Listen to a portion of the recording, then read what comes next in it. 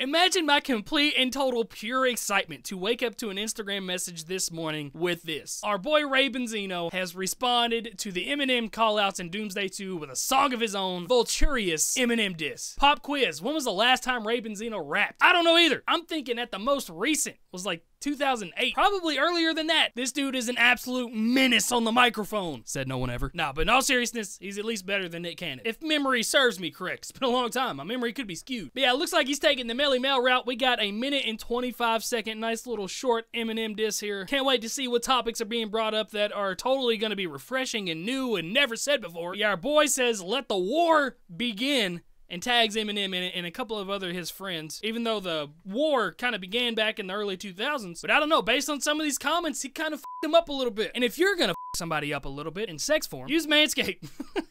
Fruto, code Crypt 20% off free worldwide shipping. Grab you some ball deodorant, keeps your stuff smelling good. It's also anti-chafing. I use it a lot whenever I go run on the treadmill. Keeps my thighs from chafing up, and it's a lifesaver. And it's very affordable. You get it cheaper and free shipping with my code Crypt 20. And if you buy anything using my code, send me a picture on Instagram and I'll follow you back. But all right, let's check out Vulturious and see what's going on with this Eminem diss by my guy Ray Benzino. Let's go.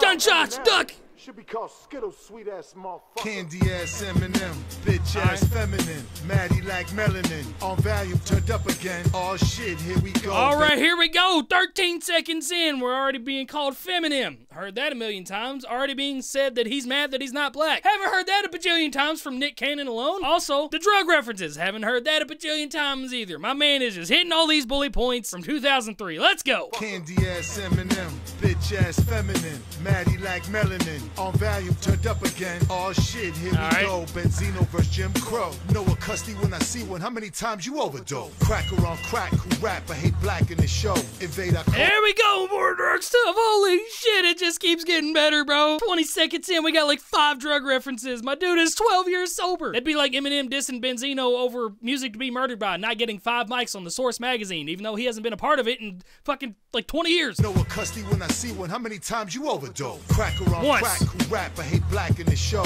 Invade our culture, then insult us. Time you get exposed. Lil ho, this man, this is just sounding like straight up like the third Nick Cannon diss. What was it? Was the invitation canceled? You're right. You hate black people. That is the whole angle here. Invade our culture, then insult us. Time you get exposed. Lil ho, this Mariah, Christina, Michael, and Brit. What kind of fuck go to war with people dancing and singing? Don't fuck with 50. Keep it a buck, you ain't tough. What the fuck? That was a weird ass flow. I get what he was trying to do. He rhymed 50 and Britney. Singing is where 50 should have been, so it did not rhyme well. I mean, I like the line of going to war with people that aren't actually rappers. Again, another angle that's never been talked about before. But on the other hand, he also went after Benzino. He's shooting himself in his own foot, saying he went after all these people that don't matter, that are dancers and singers and not real rappers, even though he's part of the people that he went after. He's destroying his own credibility. Keep it a buck, you ain't tough. Your baby mom can get a bag like how Cassie did Puff. If they read your lyrics in the court like they did Young Thug.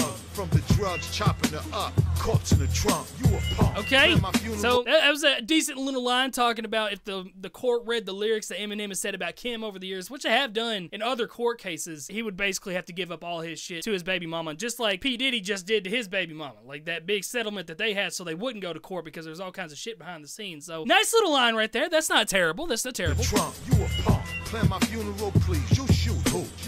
Square ain't even go circle the block for proof. And the truth, my daughter had it like okay. That one digs. That one digs. Square ain't even circle the block for proof. And he's talking about shooting Benzino, but he wouldn't even go after the people that shot Proof. That one stings. I know that one's gonna sting a little bit. And actually wasn't even that bad of a metaphor for using the square and circle shapes going in for that whole thing. That wasn't bad right there, actually. I'll give him props for that for sure. Plan my funeral, please. You shoot who?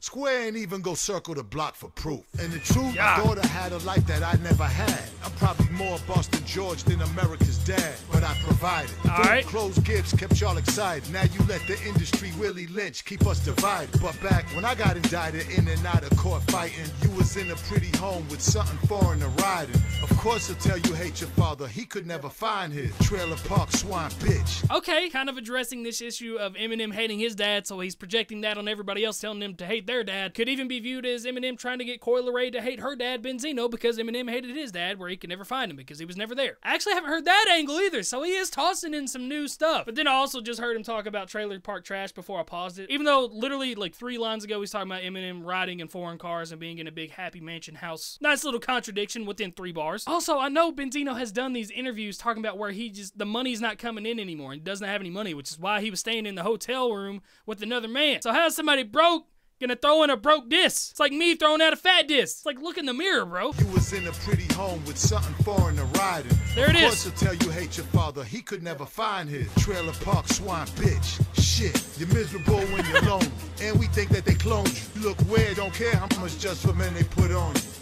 Alright, bringing up the whole clone situation. I've seen a lot of videos on that where people think that Eminem has been cloned because he looks a little bit different. A lot of people think Eminem actually died of the overdose and they cloned him and got a new person around. I just can't imagine throwing that in an Eminem diss. Like, we think they cloned you. That's the diss. Interesting. And we think that they cloned you. You look weird, don't care how much just for men they put on you. Never seen with a girl. The weird beard line has returned, except it's the weird hairline now. We think you look weird. I don't care how much just for men they put on you. Never seen with a girl, never seen with a bitch, but got a song What If I Was Gay with Joyner Lucas. I'm done. Ah, okay, Joyner's gonna say something now. That is literally 100%. No reason Joyner wouldn't say something now. That song never got released, and I haven't heard it yet because I was waiting for it to be released to react to it to see what the hell that song was even about. And I do actually kind of like the idea of Benzino kind of flipping the pages and turning it back on Eminem, because there was the underlying tone that Eminem was calling Benzino gay because he was staying in the hotel room with another man. And then Benzino's like, bro, you literally have a song called What If I Was Gay. Even though the song wasn't released and we don't know the context of the song, I'll still give him points for that. But alright, that was Vulturious, the Ray Benzino response to Doomsday 2. Now only time will tell if this turns out to be another Melly Mel situation. How long will it take Benzino to apologize? But I did hear a couple lines that might be enough to ignite some stuff. That proof line was deep. The father line was deep because Eminem's father, I don't want to say recently passed away. It's probably been 4 or 5 years now. And then the What If I Was Gay line at the end is also a pretty decent